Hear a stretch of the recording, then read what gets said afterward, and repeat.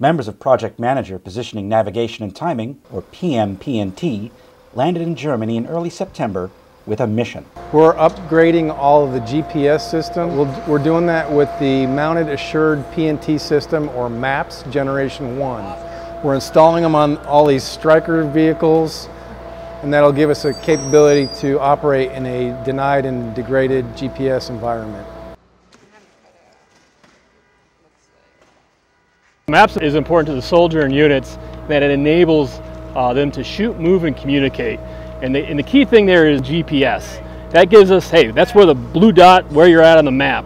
With an anti-jam antenna, which is part of MAPS, as well as the ED3, it enables us to, in a jammed environment, continue that access to GPS so we can continue to shoot, move, and communicate. We came in with a 4-day install, and we're getting those down to within the same day types of installs.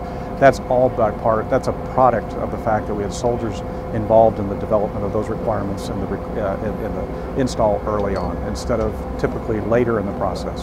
So I think that's our first big success. And the fact that the equipping is going so smoothly, you've got all the right folks here. You've got the instructors that are training the soldiers. You've got the folks from ATEC and the folks from CCOM, the sustainment folks, all working together as one team to pull this equipping off as quickly and as rapidly as we are. So I think that's some of the keys to the success. And again, my hat's off to the PM and the PEO for integrating and executing this so smoothly. PNT works side by side with members of U.S. Army Europe, the Assured Positioning, Navigation and Timing Cross-Functional Team, U.S. Army Training and Doctrine Command Capability Manager Tactical Radios, and the mechanics of the Rose Barracks Motor Pool. MAPS Gen 1 is one of the first Army Futures Command fielded systems, with the next generation of MAPS already on the way.